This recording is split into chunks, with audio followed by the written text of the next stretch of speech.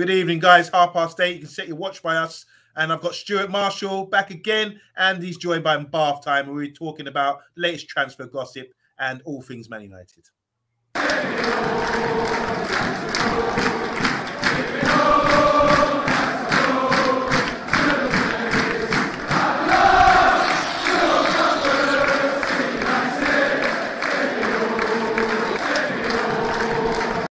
Oh, yeah. Welcome to the Man United Agenda. We're back again, as you know, 8:30 every weeknight. We're back again. Hope you enjoyed the show yesterday. I'm joined by Stuart Marshall. How you doing, Stuart? Welcome back. I'm good, Omundi. You made your debut last week. It was a good debut, and you were partnered on the wing by Bath Time, who was feeding you all show. So better prepared this week. How are you feeling coming back? I'm good, mate. Looking forward to it. Thank you. And how's your day been? Tiring, mate. Hard day at work, but there you go. I've got a beer on the table next to me. Okay. And Bath Time, how you doing, man? Welcome back, bro. I haven't seen you for a while. I haven't been on with you for a while. We usually do our eye test show together, but there's been no games. But we've got some action this weekend, eh? Yeah, it's been rubbish, isn't it? Like, I hate international football, which I probably shouldn't be saying on a football podcast, but I do. I'm not a fan of it, and as I was telling you off stage, I'm very concerned about rising energy prices and my football team not being able to train under the floodlights. So if there are any clubs or five-a-side players in chat who have found a way to get around this, paying more money for the pitches, please let me know. It is a problem, isn't it? I mean, when you think about the price of floodlights and getting these games going and generators and that, it's going to hurt people's pocket. And all of us who love playing football, grassroots level, and amateur football as well, this is going to be a bit of a bummer having these prices going up. Luckily, I play, well, like you say, match day is going to be all right because it'll be light. We kick off at 10:30. What time do you usually kick off Bath Time? 11. 11, okay. So it's just the evening games, and as you can see, by 4:00 now, it's getting dark. So we need a bit of charity. Premier League, let's fill some money down to our level, please. All them aliens just turn up. I've seen, Close Encounters of the Third Time. Vroom, that big light on the pitch, and I can do set piece training. It'd be great. Think of that as the new plot of Independence Day. Me on near post corners. Oh God! Here we go. So right, we're gonna go straight in because you're gonna distract me. Got a guy called Kim Min-jae or something. I spelled Ming wrong. Forgive me, but he's from Napoli. I was trying to make it rhyme. So King Min-jae from Napoli. So he's got a $50 million or 50 million euro release fee. I didn't know much about him. I've been doing my research today about this guy. I know we've got some stats to look at. Bath Time, we come to you in a minute, but I'm looking at his gameplay. He's looks like he's intercepting the ball. First of all, I just want to start before we go into him. I just want to say credit to Asian football because we're starting to see an influx of Asian players coming in, and people might have said, "Oh, they're not built strong enough to sort of last the European game," but we've got some great players like Park, who's the Japanese guy who's played for Man United. He come in, done well. We've got Song from South Korea playing for Tottenham. He's quality as well. And what really got me is reading Song's story about how much he practiced and how his dad forced him to sort of, almost like one of these kung fu films when they go to the training in the mountains, a real hardcore kind of training session. So credit to these guys. And it's great to see these guys coming through. So I'm quite impressed with this guy. I'm not sure how he would fit. I still need to look at him. But I'm going to start with you, Stuart. What do you know about Kim Min-jae from Napoli? Omundi, until about 2:00 today, I knew absolutely nothing. But obviously, he's 25? He's got 44 caps for South Korea. He played for Fenerbahce, was that right, before Napoli? Yep. But I don't know much about him, mate, to be honest. Is he better than Harry Maguire? If he is, get him in.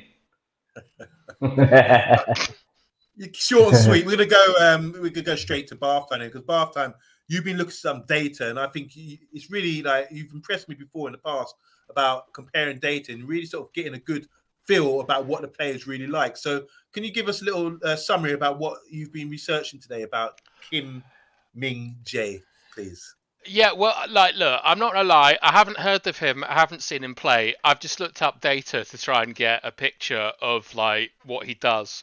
And first of all, he's a decent passer. Like that's the thing that really stands out is that he likes to play quite a lot of long balls, and he's pretty accurate with them. So like a long ball is over 30 yards or something. It doesn't mean just hoofing it up the pitch.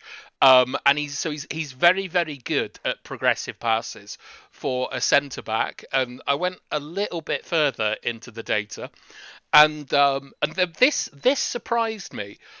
Is that he's extremely effective at tackling dribblers, and we don't tend to get a lot of dribbles through the centre in the Premier League. So part of me wonders if Ten Hag might have an eye on Europe, like with sort of like, you know, false nines and attacking midfielders in the pocket. He's also extremely good at interceptions and tackles. Like, and you know, he's not playing in a farmers' league. Serie A is the home of good defending. Like, if any defender that comes from Serie A, I'm normally happy with. And I had a look at where he does most of his touches, and he has a surprisingly high amount in the middle third, which to me would suggest that he's comfortable in a high line. He's not fantastic in the air. Like, he's not bad, but he's not great in the air. He's like, he wins like 60%, which is like, let's just call it 1 in 3. So I think it's an interesting profile of player where he's a direct passer. He likes getting the ball forward, and he's comfortable playing high up the pitch, and is good at tackling dribblers, which should suggest to me that he's good on the transition. As I say, I haven't seen him. I haven't even bothered going on YouTube. I just look at the stats, and if we sign him, then I'll have a look at him on friendlies and things like that. But I think I think he sounds promising. I mean, I'd be interested, Omundi, in where you think we're looking for this type of defender. I was just about to ask the same sort of question. I thought that there were other areas of the pitch, but they're definitely not centre-back that we needed. But I think, just continue to ask me the question. I'm going to throw this to you as well, Stuart. I think the reason we're looking is because the manager's not quite happy with the style of play that we've got at the moment. So this shows about a centre-back and about a goalkeeper as well, which suggests that these are two of the key areas where we should be improving. And as we do the eye tests, as we know, bringing the ball out, for example, having that composure, having these progressive passing as well, being able to intercept the ball. These are all good traits of Ten Hag. We can appreciate that from what we've seen so far. So I'm thinking Ten Hag is thinking long term, and he's got a vision about what sort of player and the idea of the player that he's looking for. So this guy's 25 years old. He's over 6 foot, unlike Martinez, you know. So I don't think it's anything to do about him. But like Martinez, he seems to be good tactically, good technically on the ball. And I think these are sort of factors that we need, that the manager wants for the team. And as you look, I'm looking back at Ajax as well, and he was playing Timber in there, and Timber's just about 6 foot. He's not the most imposing centre back, but what he does well is similar to what Kim does well, and what Martinez does well. Technique, good on the ball, composure, and interceptions, and that kind of thing. So you have to forgive me, Bath Time. The other day I was cussing Nathan Aki, saying he was a bit small, didn't think he was outstanding, but he also ticks those sort of boxes as well, and he's Dutch. So Stuart, over to you. Why do you think we're looking for a centre-back as well? Thanks for the question. I wanted to answer that. We wanted to... no worries, and I accept your apology. Thank you. I mean, I honestly can't understand why we're looking at it. I mean, I know it's only a rumour, but do we really need another centre-half? Until what happened, you know, we've still got Phil Jones, we've got Lindelof, obviously Maguire. I mean, we've got quite an abundance, really, in reserve as well. So, you know, I mean, is this hard truth that we're going for this fella or not?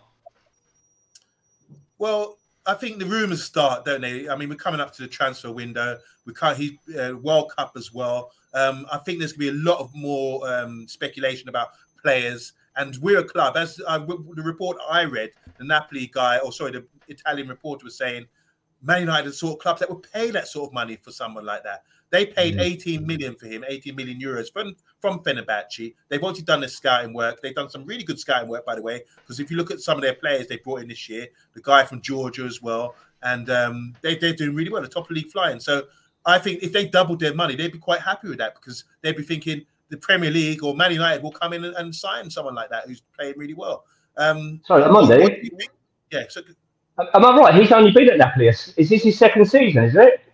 First season. First season, yeah. So what do you think about, Bartram, what do you think about our current state of defenders? Do you think it's enough to see us through? And do you think it's a bit rushed that the manager would be looking to sort of, change it up so soon? No. Like, I think that, like, right, in sort of like, even at grassroots football, right, you don't necessarily look for a position to fill. Like, you don't say, we need a right back or whatever. You get someone in that does something that your team is missing. And when so one thing that I'm quite interested by is that Casemiro is a very different profile of defensive midfielder to Frankie de Jong. We've made a huge investment in Casemiro. Like, is it a 5-year contract, 60 million? Like, all of this. So what that suggests to me is that we've actually completely got to redo our scouting structure around this signing. Because Casemiro is not going to be a single pivot spraying balls out from the back and stuff. However, this guy is good playing high up the pitch, and he's good at direct passes. So I think that this is probably the first stage of identifying how we're going to build out of the back with Casemiro on the books for 3 or 4 years. So I agree with Stuart. It's a bit out of the blue. It's a bit mad to think, let's get a South Korean who's played for 6 months in Serie A. But I think the direction they're going for, and I'm a big fan of South Koreans. I respect anyone with a good work rate, like Park Ji-sung. Love him. Fantastic player.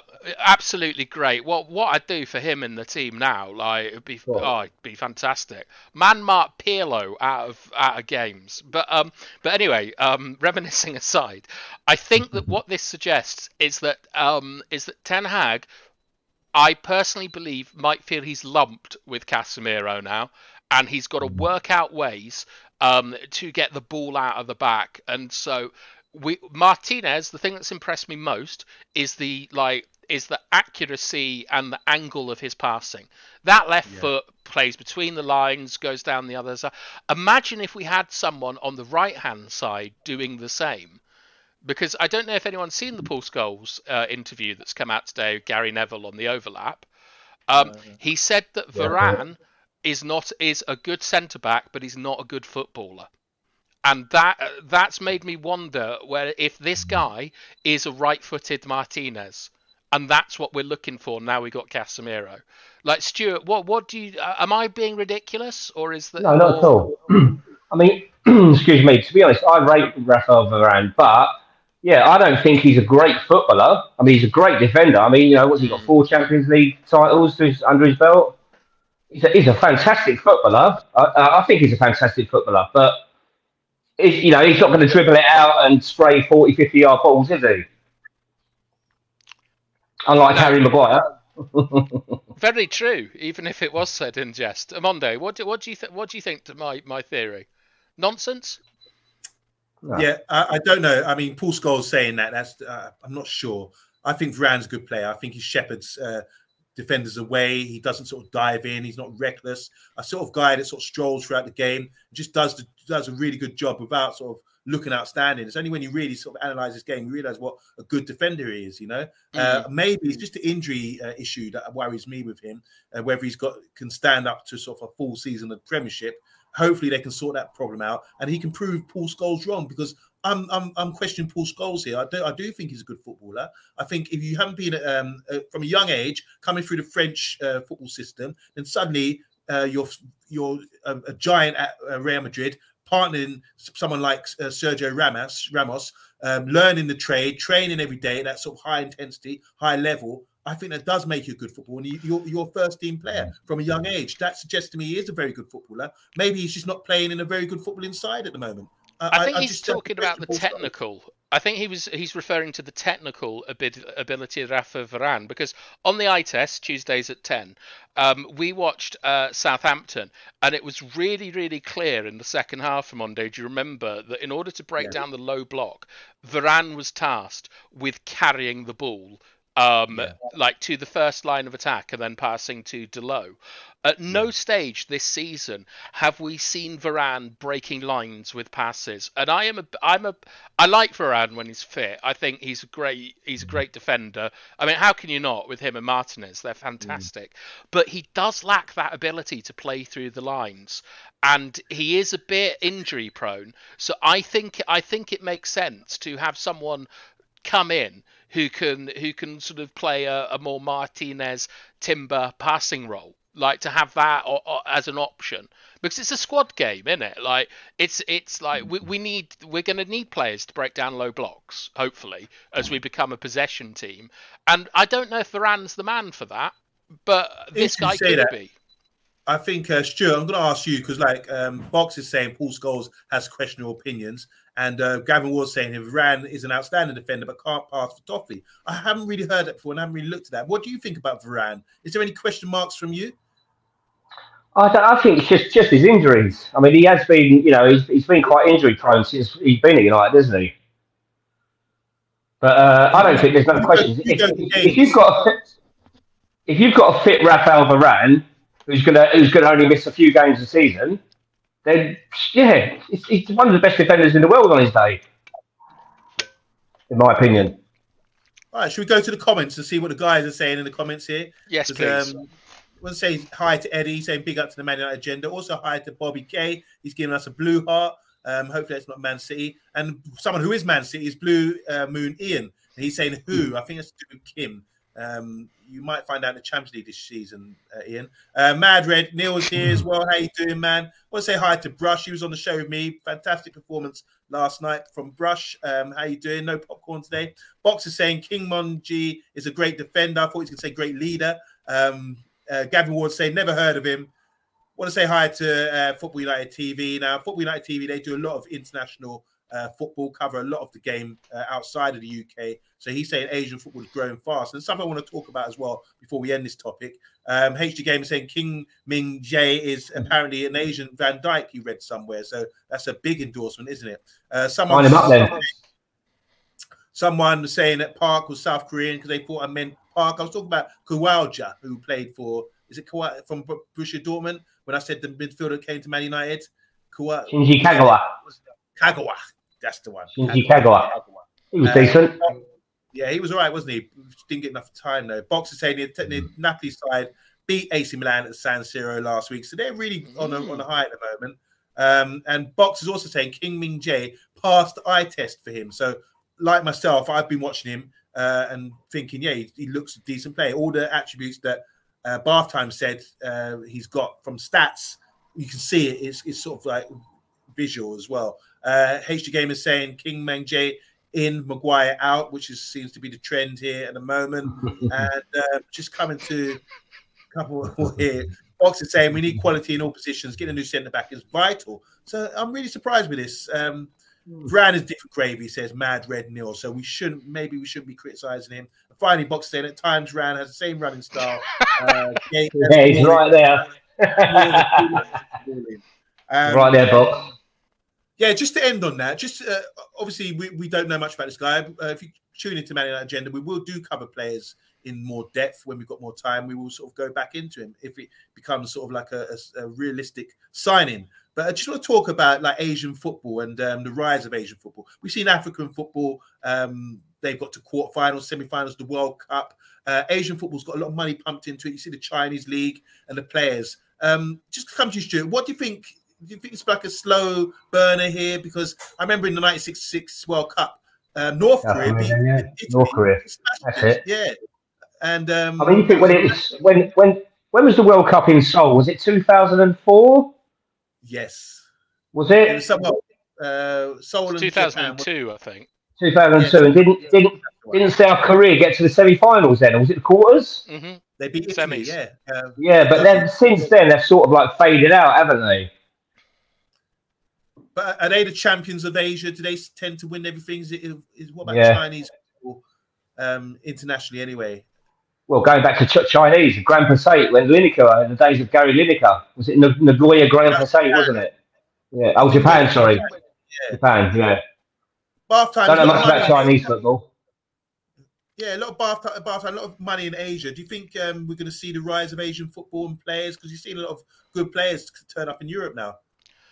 I mean, I'm in no position to answer that question, which I don't think is very helpful. But look, football is the people's game, and it's going to be popular like everywhere, and you're going to get like bad players and good players coming out of like of Asia, and I'd love to see like more countries produce better players and raise the standards, but I don't really think that we're going to see an Asian team surprise us in the World Cup. But like, you know, credit to them. It's the people's game, and I believe that football is a force that can change countries. And I really hope that, like in places like China and other places, that football can really help people feel connected with their culture and the people around them. So I'm for football, not just in Asia but everywhere. Sorry, quickly. Go ahead. Isn't Fellaini in China, isn't he? I can't recall where he is now. Sure he is. He's probably part of the wall, just lying down. Acting as a tree. Yeah. Like a tree. Yeah. I just want to say also, like Japan, they're very good imitators. I mean, they do Studio One reggae music like to the T. They do karaoke really well. They like to impersonate things. And if you look at athletics as well, they had the Chinese had a great sprinter who ran 9.83 recently, and they really pushed for it. So if they get behind people, they can really, like the snooker. Snooker's a massive sport out there, and their champion snooker player is probably the most biggest sporting personality over there as well. So if they imagine they get a footballer like Song, or they keep producing players like that, it'd be great for that sort of area, you know. But Box is saying Iran is probably one of the best Asian sides at the moment. Wouldn't mind Maguire being fifth choice defender, says HD Gamer. Talking about Asian football, Devon says the Asian countries just aren't the same at level, unfortunately. They have the odd pop star pop up, but otherwise it's just down to their genes. China has underdeveloped massively. They had Lippi, Cannavaro as managers in recent times, says Box. Devon saying Africa is miles ahead. Box saying, I think Iran will progress from Group B, England's group. Carlos Queiroz, is he managing them? I didn't know that. And we're seeing the rise of Canada as well, which is a joy to watch for sure. Japan will give Germany, Spain a run for the money in Group B. In one of the groups, says Box. And finally, HG Game is saying, need some good Irish players to come through, though. Cough, cough, another Roy Keane.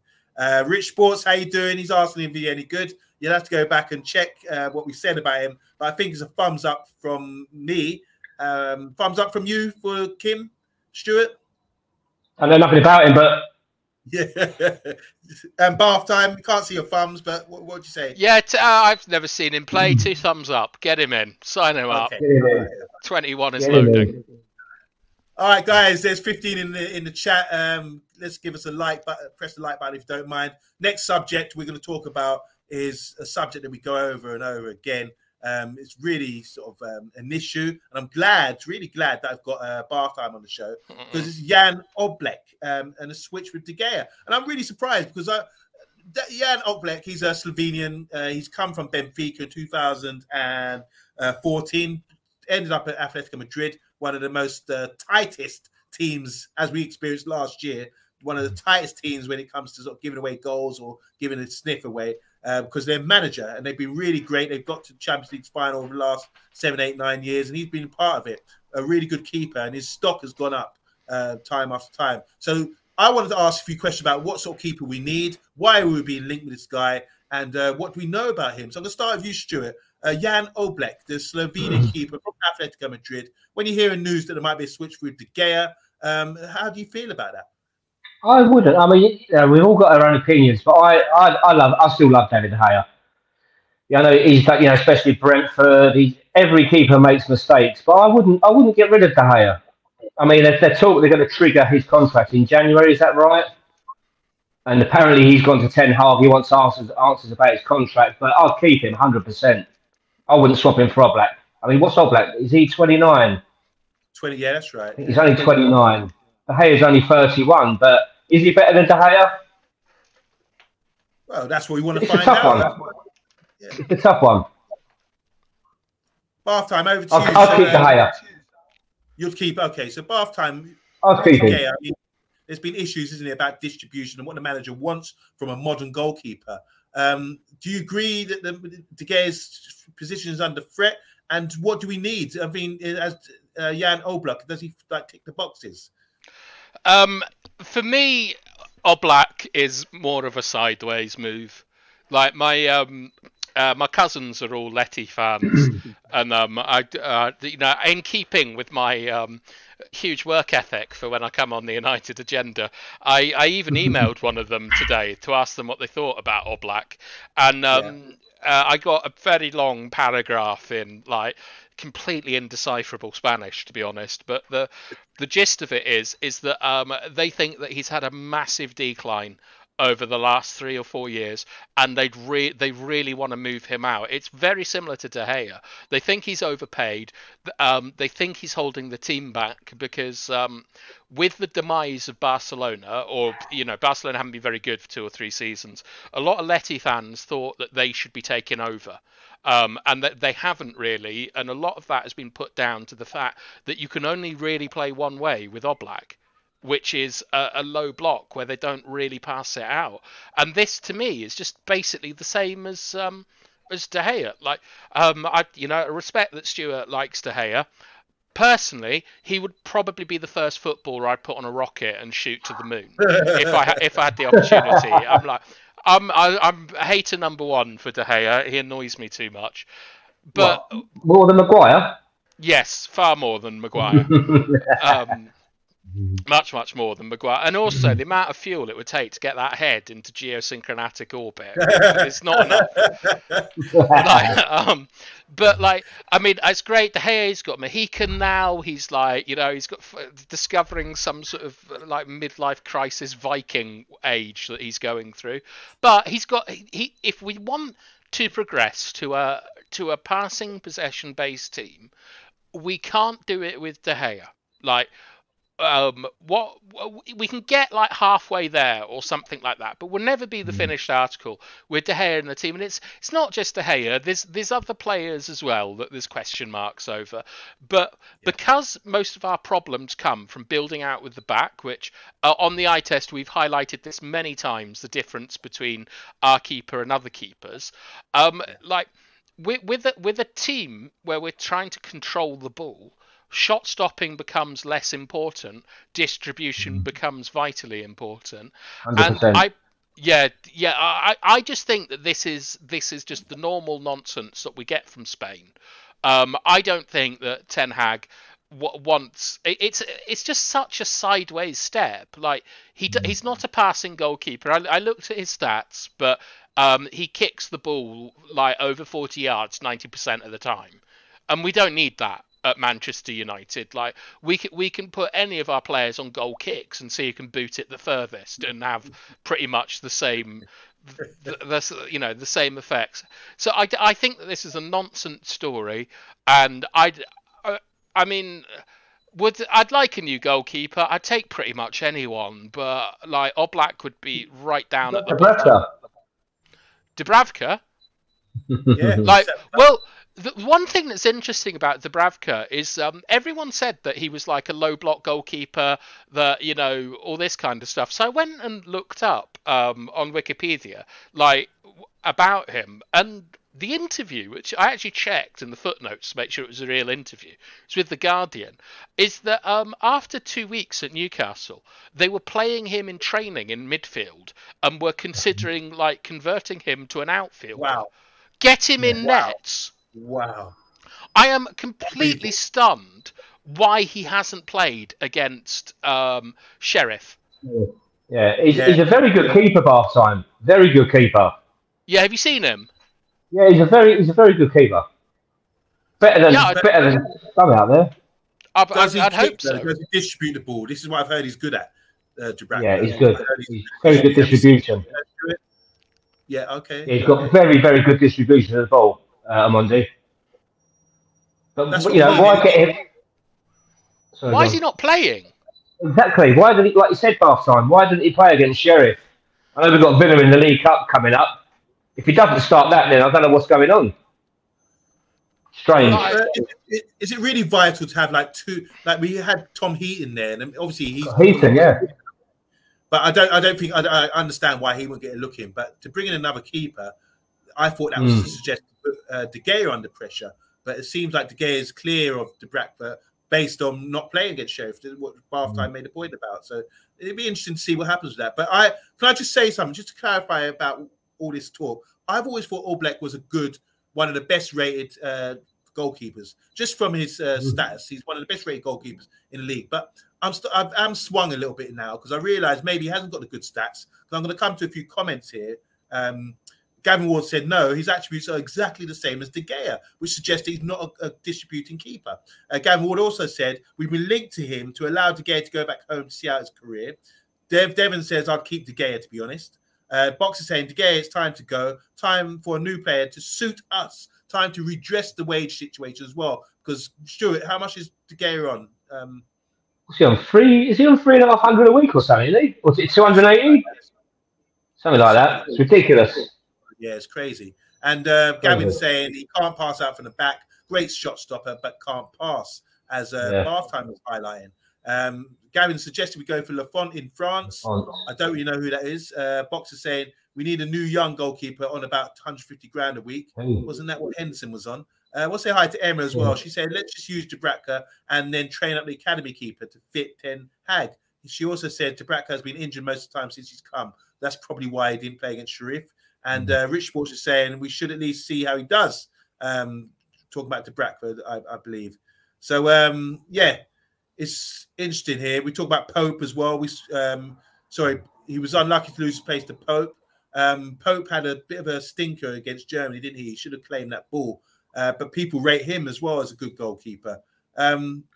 Just in the Premiership, quickly, because we are talking goalkeepers, Bath Time and Stuart, what sort of goalkeeper do you see playing regular? Do you think fits the bill, which would be ideal for Man United?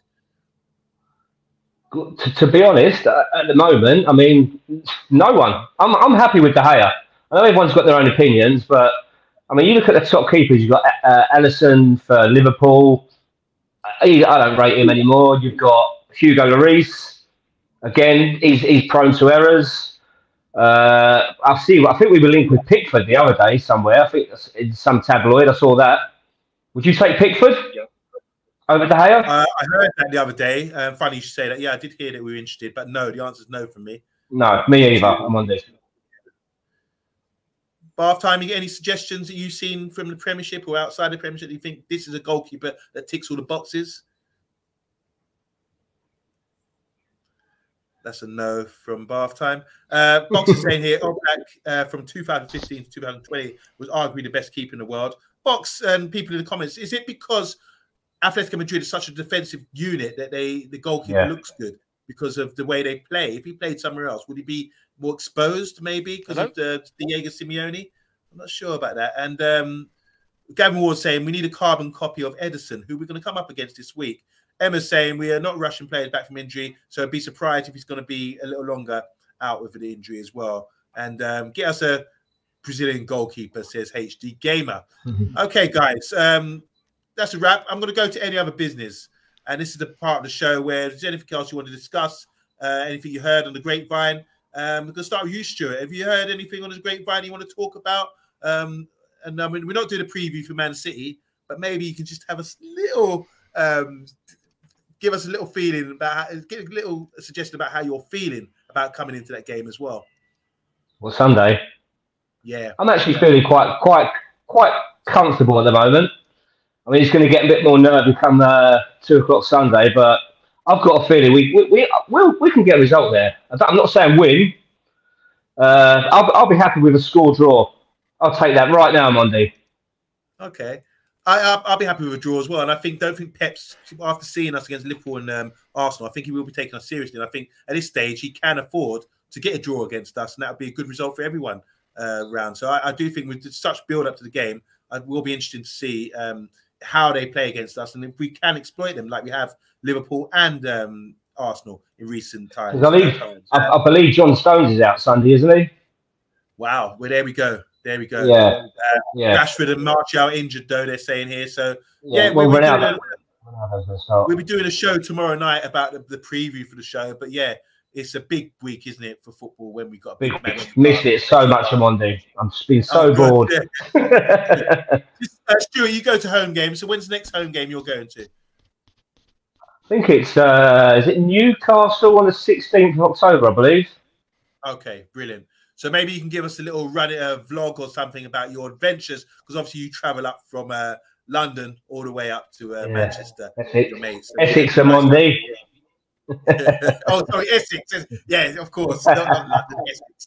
I want to say hi to Jamie, Football Chats. How you doing, man? Big up for tuning in. And also to Abdullah. Big up, man. He said no Martial or Rashford, so he's a bit concerned about that too. We're going to sign out now, but guys, make sure you tune in tomorrow to the Man United Agenda. We'll be going again. Bath Time's gone mute on us, so I haven't gone mute. Oh, he's back. You just didn't listen to me when I started talking about what goalkeeper I wanted. Oh, forgive me. I thought you'd gone missing. Well, Bath, no, you're gone.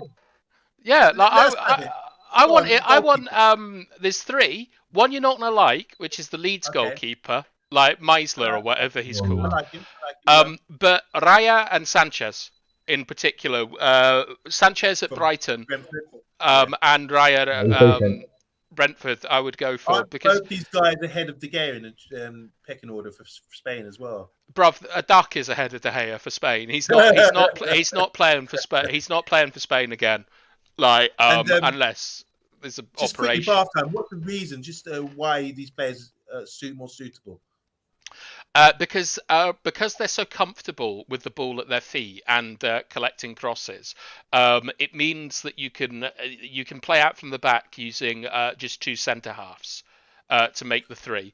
And if you have De Gea, you need to take a player out of midfield to put him next to the centre halves in order to play out. So we're a man down, and it's vitally important to have more men in like playing football.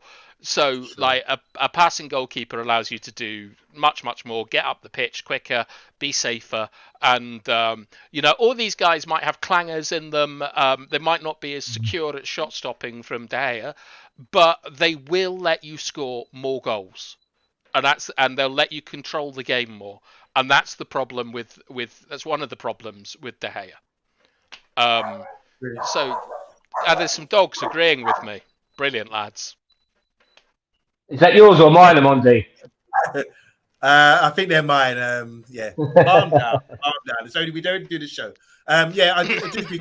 You made a great point when we played against Brighton about Sanchez's kicking when we did the eye test, and you really highlighted how his kicking was really effective and how he was able to ping the ball into areas that put us under pressure. So yeah, he is, and that free. I forget what you call it, Bath Time. But when you have a third man in defence, which is the goalkeeper, and giving the extra man higher up the pitch, that does cause a lot of problems as well, as we saw Ramsdale do. So yeah, that's a good shout. I just want to go through final few comments before we sign out. Box is agreeing with you. Since the Leeds keeper, Raya and Sanchez, all good shouts. He agrees. Cracking show, lads, says Mad Red Nil. Big up to Mad Red Nil. Bridging of our man, Stuart. Yep. Gavin Ward saying Sanchez, defo. He likes that. And hit the like button and subscribe, guys, if you don't mind. Emma's case saying, so you can actually play 4-3, 4-4. Is that a formation? 4-4-2 or 4-4. 4-4-3. That's no formation. But I mean, okay. We get you, Emma. But anyway, any last words, guys? Because we're going to sign out now. Bath Time, quickly. Are you looking forward to the game? Because you're not on the preview show. No, I'm always terrified, like up until the night before, like about what's going to happen. And at the moment, I'm in peak fear.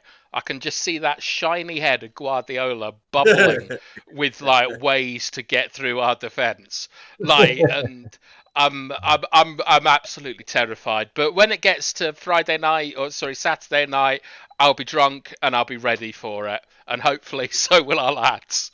Let's go, WKTs. Is it a tactical battle, like high class, high tech tactical battle between two managers here? Yeah, I think it will be. I think it's going to be fascinating because I don't. Even though it's a derby, I think after about 10 or 15 minutes, it's going to calm down and it's going to be a bit of a chess match that might disappoint some people. I mean, we have like the wild card of God knows what McTominay is going to do to that midfield, because he will keep kicking people until he gets a yellow. Like, and God bless him. He's going to do a Roy Keane on Haaland. Oh God, yeah, I saw a meme about that. Yeah, but I think it's I don't think we're going to win. I don't think that we're going to. I think it's probably going to be a 1-1 or a 0-0. But if it is a 1-1, yeah, 0-0. I'd love to see us go behind and then come back. That's something this team under Ten Hag hasn't done yet, and I would like. Because it's not, to me, it's not an important game. Like, it's not going to show. If we're not going to win the league, it's not going to get us. It's not even a barometer of how close we are to the league. It's about sort of getting, like, it's about building towards something.